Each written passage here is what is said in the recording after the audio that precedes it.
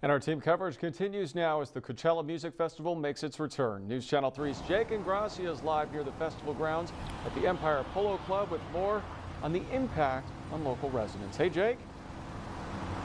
Hey Peter, good evening to you. We are here live tonight at the Ralph's here on Jefferson and 50th, this shopping center known for being infamous for being crowded these 3 festival weekends. But some of the people we talked to today say besides maybe needing to use a different grocery store or encountering some traffic out on the roads, the festival here, a pretty good thing to have in town.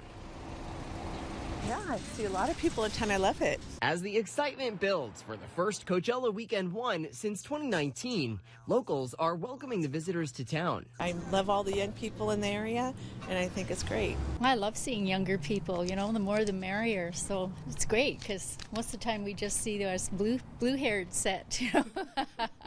I think the roads are more crowded. That's about all I've seen.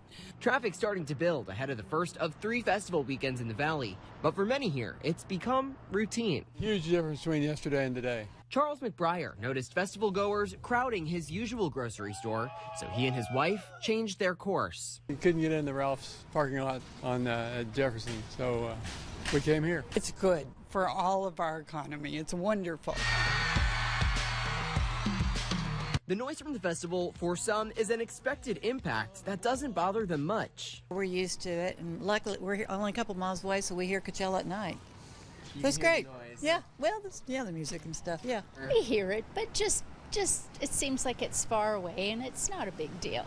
And as for unruly party people, well, no one we spoke to was worried. I think that everybody's been pretty respectful, too, who's coming for the concert. Everybody gets a bad rap. I think that Airbnb should be allowed in Coachella Valley. I think it's fantastic. Festival weekend in the Valley being well received by residents. Everybody having fun, that's the best thing ever. Can't complain at all. Yeah, a lot of fun bringing Coachella back into town, finally here for weekend 1. Now, as for those traffic impacts, people tell me that compared to years past, it seems that the festival and the authorities here locally have figured out the best plan. Those impacts, they say, seem at this point minimal. We're live tonight in Indio. Jake Ingrassia, News Channel 3.